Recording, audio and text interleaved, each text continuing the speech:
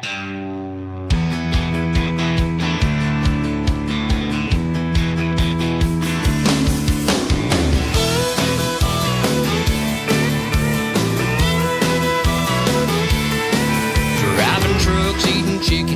trucking, finger licking, trying to keep it in between the lines.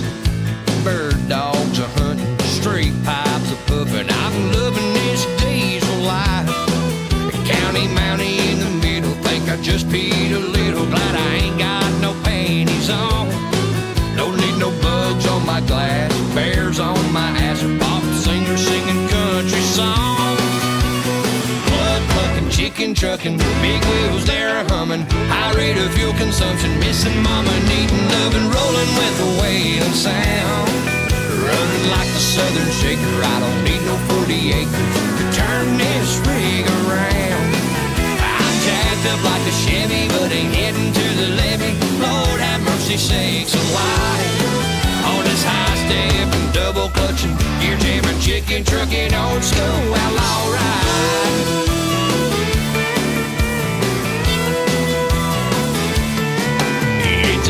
Sticking, tooth picking, possum grinning, coffee sipping, roadshow passing through your town. A rambling gypsy on a road with 18 on the floor and 18 pounding on the ground. I don't need to see bubblegum machine, blue lights flashing bright. On this highball and skins are crawling, 6 days without my darling, gonna make it home tonight. Chicken trucking, big wheels they're humming, high rate of fuel consumption, missing mama, needing loving, rolling with a wailing sound. Running like the Southern Shaker, I don't need no 40 acres to turn this rig around. I'm jacked up like a Chevy, but ain't heading to the levee. Lord have mercy sakes alive. On this high step and double clutching, gear jamming, chicken trucking, old school outlaw ride.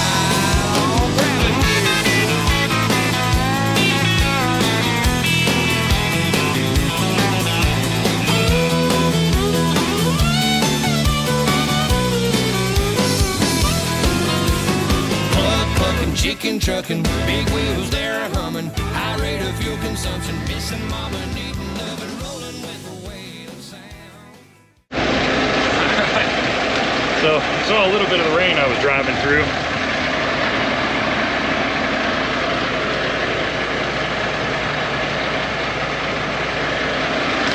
That's what my seat looks like right now. So what I was driving through that you saw on earlier in this video, that's what I loaded in. So good times for all. It seems to have slowed down a little bit. Oh, I figured I'd give you a little idea what flatbedding looks like in the rain. And yeah, that's what it looks like right there. I am soaked. My boots are full of water. My shirt and sweatshirt and underwear and everything else is soaked right now. So, but you know what? It's warm down here in Texas, so it is what it is. You know, I'll get changed here in a minute after we're done. Anyways, I'm down in oh man, where the heck am I? Beaumont, Texas, picking up for a John Deere going up to Pennsylvania, or a John Deere excavator going up to Pennsylvania. And since it quit raining, I figured I'd show you how wet I am and show you this load real quick. Oh, there's our baby right there. This thing, oh, she is a diamond in the rough, let me tell you. One track doesn't work, the bucket doesn't work.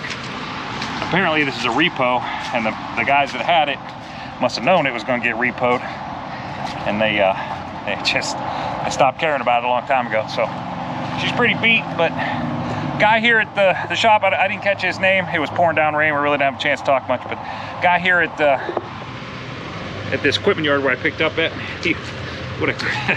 watching him put this thing up on with one track working in the pouring down rain, and there's nothing good about this, like nothing good. Guy told me that one track worked. He said, "Can you operate?" I said, "Yeah." And he said one track work, and I'm like, "Nah, you know what, you better find somebody with a little bit more experience than me to do that." So This guy came out, man, when he put it on, it was slow going, but kudos to him. Like that was I don't know that I'd have been able to do that with one track. Like it was just pretty crazy. So anyways, I'll show you securement on a load real quick. This one, first thing you'll notice, I'm sure, is that I did this a little bit different than normal. Are you guessing what's different? That's right, it's backwards. Backwards from what I normally do. The reason I did that is because to get the weight shifted to the back like I need it, we weren't able to tuck the arm in because the bucket's broke. So the control's on the bucket, so the bucket won't tuck all the way up in. So we couldn't get it to tuck, which would have made me over height, which I'm not permitted for, but I am permitted for the weight. So we went this way. It's the first time I ever hauled one like this. We'll see how it goes. Weight's pretty evenly distributed, so distributed. So I think we're going to be all right. I'd be interested to hit the scale and see what happens. But there she is right there. Securement on this thing. I got 8 chains total. Weighs 53,000 pounds. So I got to secure for at least 27,500 or 26,500. I got to secure, have enough securement to cover that 26,500 pounds. So I did one chain over here, hooked right to the track, coming right to the edge of the trailer. I threw this chain, the extra part of this chain across to the other side. Did the same thing on the other side. And then I hooked a full chain here going over top of the bucket there, which, you know, you got to have one securement device on the bucket. So I threw that over top of the bucket, secured to the other side. Did the same thing with this one. I took it over top, so it's across the bucket. So I got 2 chains going across the bucket, but those are also holding the main body of the load. So I kind of got a double whammy there. A little bit extra bang for my buck. Back here, I did kind of the same thing. I did my one chain coming right off the track, right to the trailer. Did that on both sides. And then I hooked another chain onto the edge of the track, pulling all the way across the other way. So this one's pulling this way, this one's pulling this way. The reason I did that, I don't trust these tracks. They were moving around a lot when the guy was putting them on, and I don't trust them to hold it going one way. So obviously it's loaded backwards, so we don't need to worry about the turbo saver on it. Wind's going to be going the right way. So here's what she looks like from the back.